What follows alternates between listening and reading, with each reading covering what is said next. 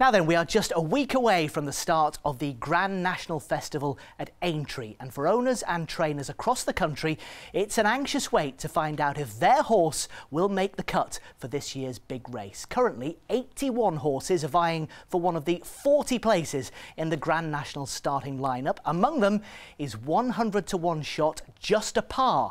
Chris Hall has spent the day in Cartmel in Cumbria to see him being put through his paces. OK, so this is Just a Par, our national contender for this year.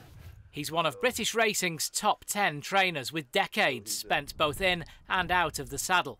But all that experience won't stop Jimmy Moffatt getting misty-eyed about Grand National Week.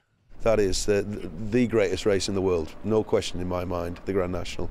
So to be part of that is incredible. It's a wonderful experience and yeah, very intense. My first runner in the National was in 2010, and I must say I was like a cat on a hot tin roof. You were very nervous for the weeks before, and I think you're just acutely aware of every piece of work and every exercise, and every time he takes a step out of his box, that you want everything to go right. Like Jimmy, Just a Par isn't new to the National, completing the race in 2016 and 17.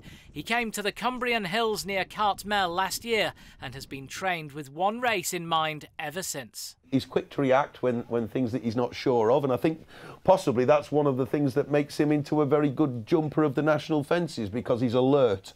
I mean, I'm quite surprised he's let me stand with him now, to be honest with you. And it's the 10-year-old Just a Par. Harry Cobden has brought him from way back in the field to take the lead, and he moves on by 2 lengths. Just a Par goes on to win.